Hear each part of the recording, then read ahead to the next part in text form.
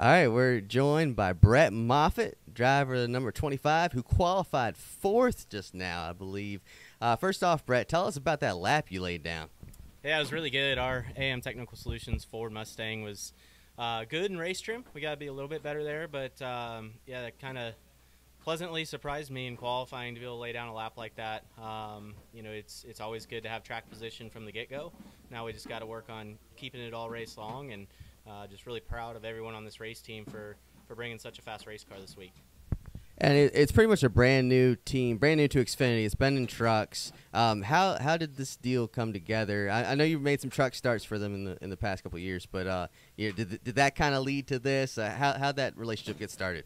Yeah, that certainly started our relationship. I never knew, you know, this was in the cards or in the plan for AM Racing. It really started with Kevin Swinski and our team president, Wade Moore. You know, they asked me and my manager to go to lunch, and they just kind of wanted to share their plans, and I didn't really know what to expect going into it. And at one point, Kevin kind of flat out said, we want to race for an Xfinity championship, and we want to give you the best cars that we possibly can, and we're going to do a full effort here. So after that meeting, I was pretty much hooked, and then it became how do we make this all happen and get the right people in the right places, which fortunately enough we did.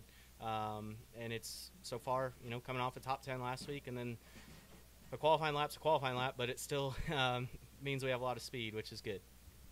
For sure, for sure. And this car, if I believe it right, it has Stewart-Haas Racing support.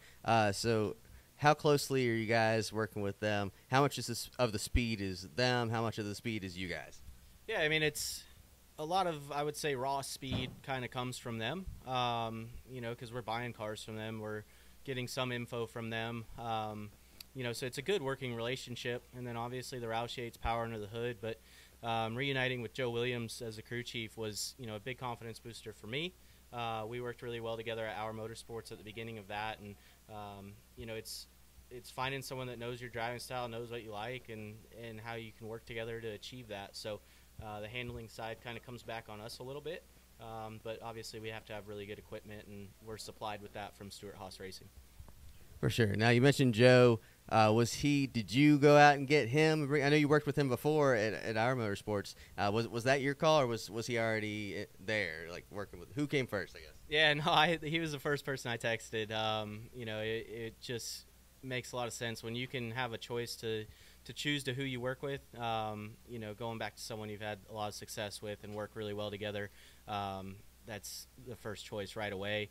And then as well as his past experience last year being part of the Stewart-Haas program with the 07 car, you know, it tied everything in. There was a lot of undertaking that these guys had to do to get us ready to get here in a very short amount of time, as far as getting cars ready, getting everything in place. But you know, everything just kind of fell together perfectly to be able to come out of the gate strong.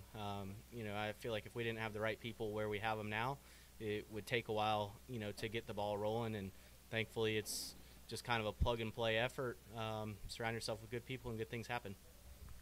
All right, well, thanks so much, Brett. Good luck tomorrow night. Thank you. This is Austin Dillon, driver of the Bass Pro Shops Chevrolet. Make sure to hit that subscribe button. Also, check out one of those 2 videos beside me. Visit frontstretch.com for more racing content.